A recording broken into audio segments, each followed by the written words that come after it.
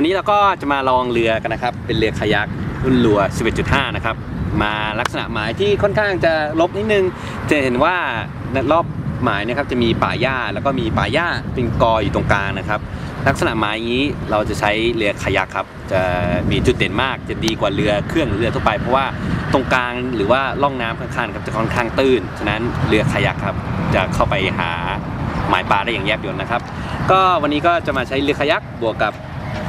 ลักษณะอย่างนี้ก็จะเป็นเหยื่อประเภทพวกกบกระโดดนะครับมีการกันสวะแล้วก็พวกเหยื่อพวกหนอนอย่างพวกเท็กซัสนะครับเพราะว่าปลาที่อยู่ในหมายชนิดนี้ก็จะเป็นพวกปลาช่อนปลากระสงหรือว่าปลากรายนะครับเดี๋ยวเราก็จะเอาเรือลงกันเลยเดี๋ยวดูกันครับว่าได้อะไรกันบ้าง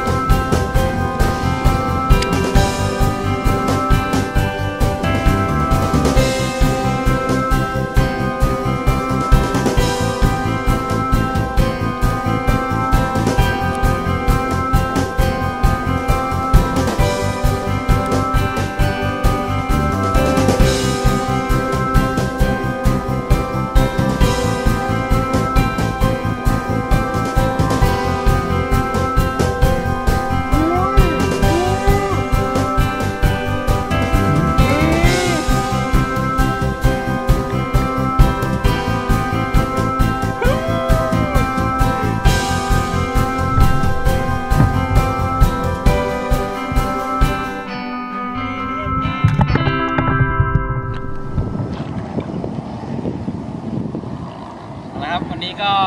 หมดวันแล้วก็ได้ปลาช่อนพอสมควรก็ถือเป็นวันที่ดีวันหนึ่งครับก็วันนี้มาลองคายักรุ่น 11.5 นะครับก็สุดยอดเพราะว่า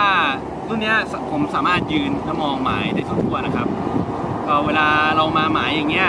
การที่ผมยืนแล้วก็ใช้ไม้ค้ำไม้พายเนี่ยค้ำถอดไปเรื่อยสามารถมองเห็นว่าปลามันมีแอคทิวิตี้กันตรงไหนนี่ก็เป็นจุดเด่นของคายักรุ่นนี้นะครับสามารถยืนได้อย่างมั่นคงทีนี้ก็หมดมาแล้วเดี๋ยว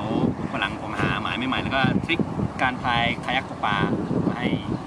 พวกเราฟังอีกนะครับแล้วเดี๋ยววันนี้ก็ไปแล้วยุ่งมาแล้วค่ำ